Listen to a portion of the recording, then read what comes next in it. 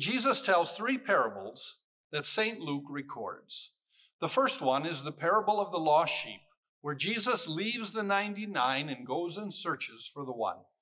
The second is the parable of the lost coin, where the woman loses one coin in her house and tears the house apart to find it. The third is the parable of the lost son.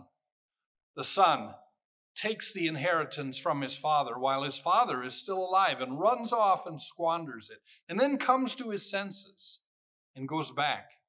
And the father warmly receives him back into the family again. Jesus tells those parables because the Good Shepherd, because Jesus always seeks, always searches, always finds, and always restores his lost sheep. We see that in the third article of the Apostles' Creed.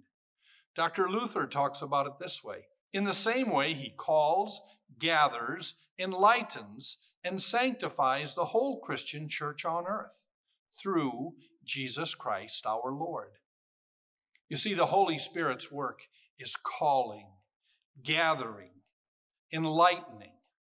Really, the Holy Spirit's work is getting our attention and pointing us to what Jesus has done and is doing. You see, dear saints, Jesus continues to search. Jesus continues to go looking for the lost. Jesus does never stop. He's always looking, always searching. And when he finds that lost sheep, when he finds you and I lost in our sin, he picks us up and he restores us. He forgives us.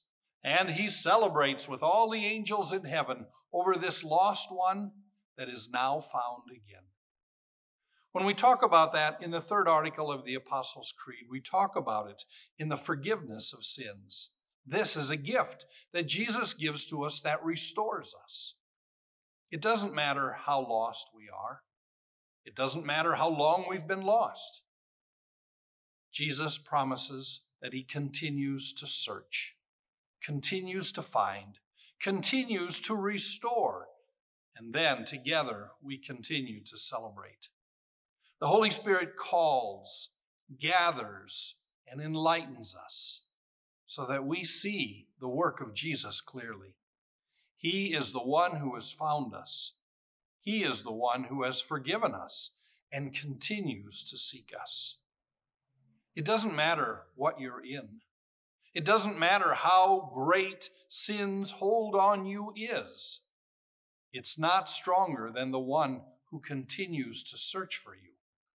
It's not stronger than Jesus, who has overcome every enemy, including death itself, that he might restore you, that he might forgive you, that you might live in his peace and quietness, and that you might live in joy.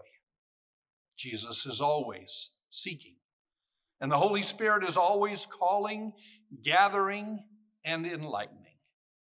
What do you value? At Concordia University, Nebraska, we value the equipping of church workers for lives of service to both church and world. In a culture where our faith can often be met with derision, our world needs ardent Christian leaders to rise to the helm and steer the next generation of Christ followers into new territory. You have the God-given gifts, we have the tools to uncover and develop them. We are Nebraska's university with values.